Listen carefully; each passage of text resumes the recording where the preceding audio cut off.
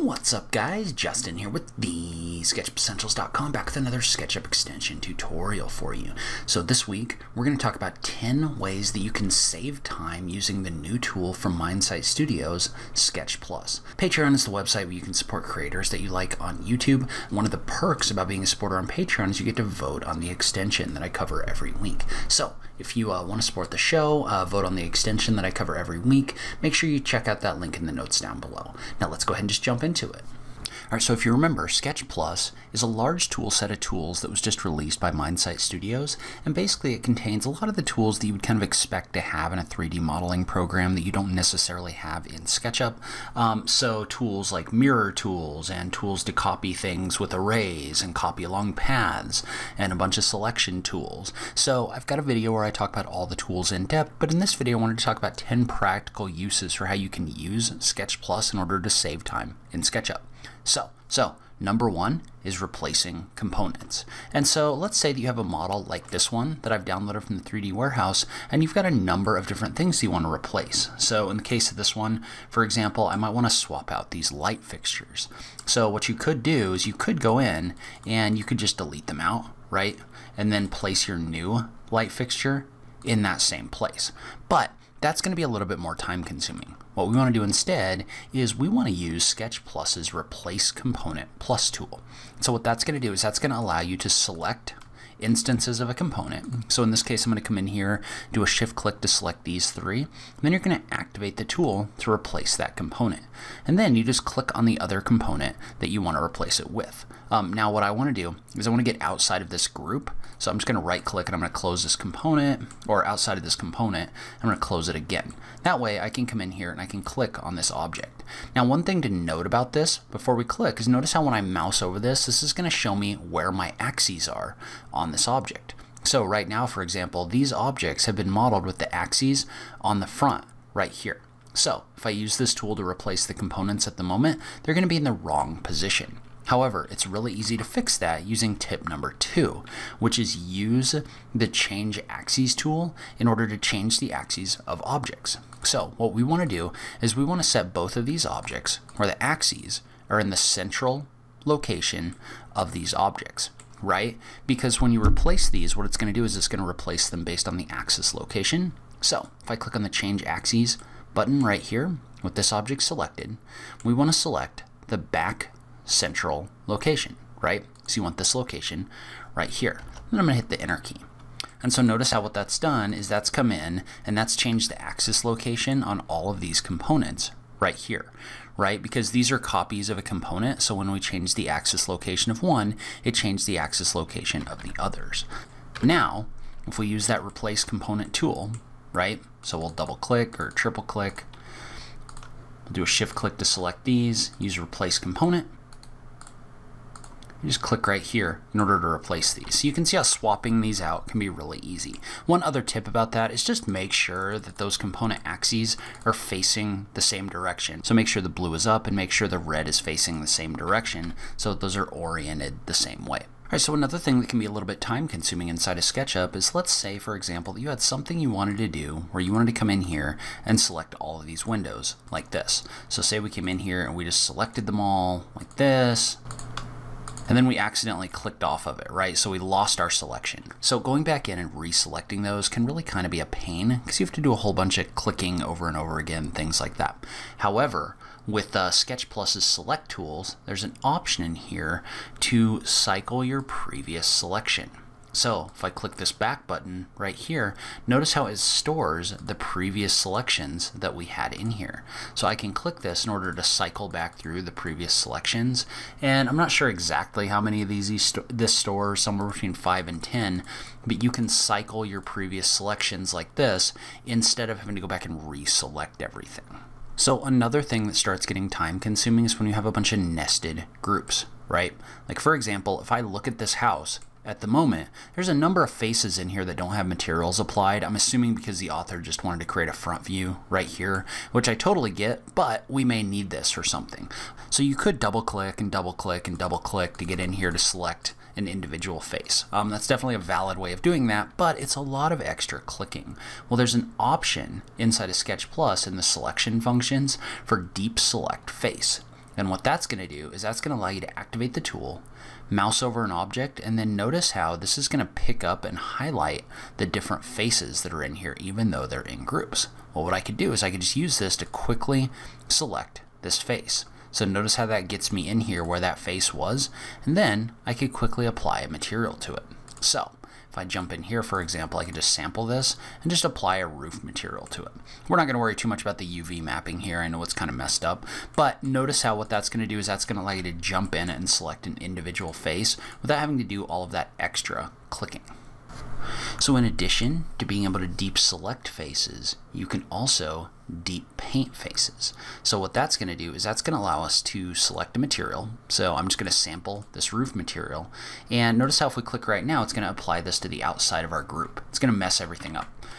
But if we were to activate that material or select that material and then activate the deep paint faces, what that's going to do is that's going to allow you to just click on a face like this, and you can just quickly apply this to the outside of a group. So let's say that we wanted to apply a siding material to these walls right here. Well, all we would have to do is select the siding and then just use the deep paint material in order to quickly add that siding to those walls, even though they're in groups.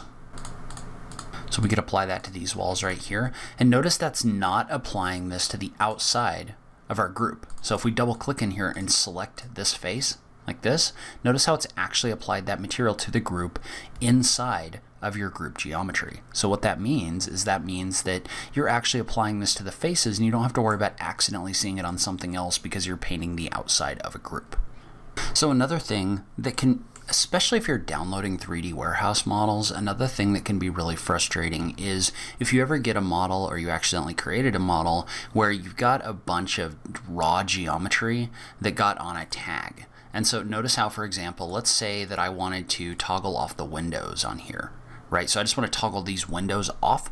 Well, if I click on this button right here, notice how it's not only toggling off windows, it's also toggling off some of the individual geometry in here. So for example, if I was to jump in here with deep select face and look at this face, notice how this window has a Windows tag on it, even though I really only want that on the actual window groups that's in here.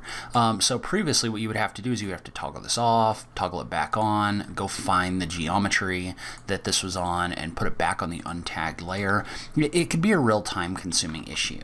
Well, what we can do instead is SketchPlus has a tool in here called Untag Faces and Edges. So in this case, say that I have the house selected, you can just come in here and click on the button for Untag Faces and Edges. That's going to go through your model, and it's going to find the faces and edges that have a tag associated with them. And so then all you have to do is click in here, and that's going to remove that from those faces and edges. So notice how now it's showing you that the only things that have a tag associated with them are the windows right here. So now if I jump back out of this, so if I hit escape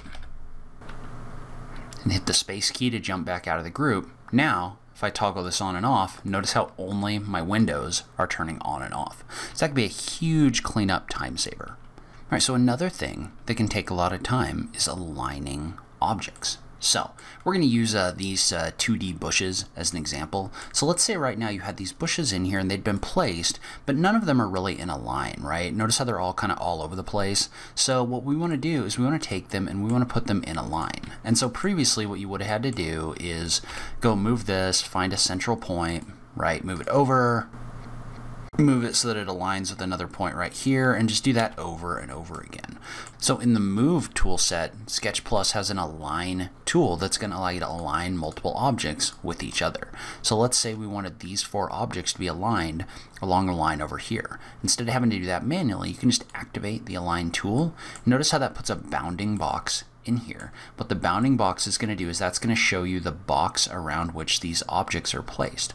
You'll notice how you have options in here for different inference points.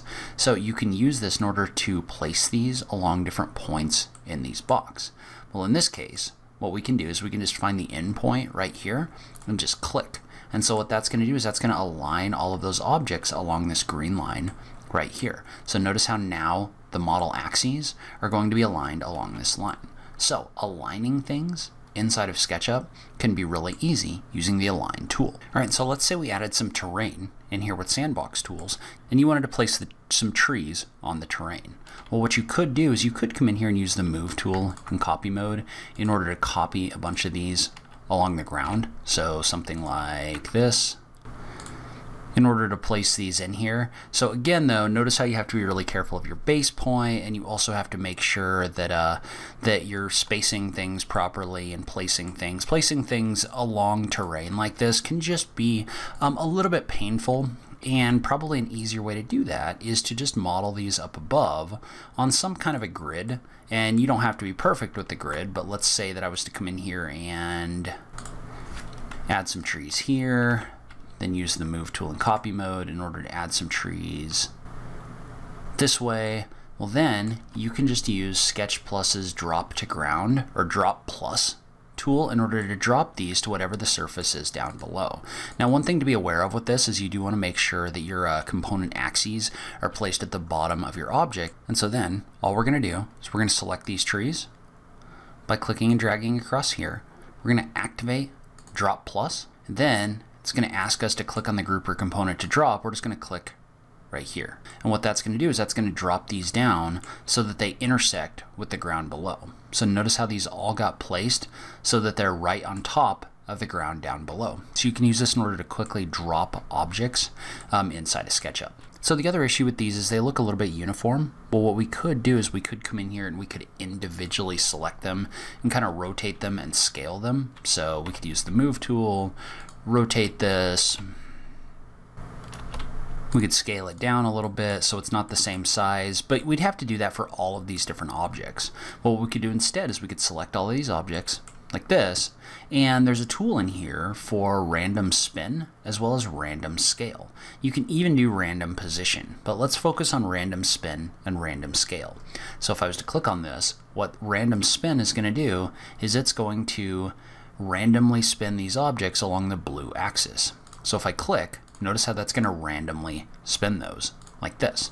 So you can use this in order to add randomization, and then you could select the same tool for random scale, and it's going to randomly scale those objects, right? So if I click in here, notice how this is randomly scaling these up and down.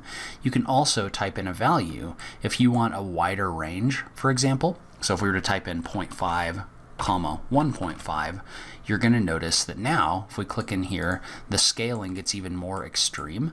So what that allows you to do is that allows you to really add randomization to things like trees, which need that in order to be realistic. And so occasionally there's a reason why you want to come in and you want to basically explode everything down to its raw components. So let's say, for example, that we had this group of bushes in here. If I double click, you can see how I've gone in and I've added some nested groups and other things like that. We'll say that we wanted all of this to get back to its individual geometry, right? So we don't want anything grouped in it anymore. So what we could do is we could right click in here and we could explode, and we'd have to do that multiple different times for the different pieces in here. Well, there's a button in here called Explode Plus, and if you click the button, what that's going to do is that's going to explode everything, all of the groups and components down to its raw geometry. So if we click on this and then mouse over this and click on it, what that's going to do is that's going to go through and recursively explode everything to bring it down to its individual parts. Notice this warning in here. This can cause SketchUp to crash if you were to do it on like a full model, like this house or something like that. It just creates a lot of extra geometry, so it's always recommended to save before you do this. But we're going to click on OK, and for this, it goes really fast, right? So notice how now all of these have been exploded to their individual raw geometry. So if you need to do that, Explode Plus is a great tool for that. All right, so those are 10 of the ways you can save time with SketchPlus. If you're interested in SketchPlus, I will link to it on this page. But I'd love to hear from you on what you might do with this extension. If you like this video, please remember to click that like button down below. If you're new around here, remember to click that subscribe button for new SketchUp content every week. But in any case, thank you so much for taking the time to watch this. I really appreciate it, and I will catch you in the next video. Thanks, guys.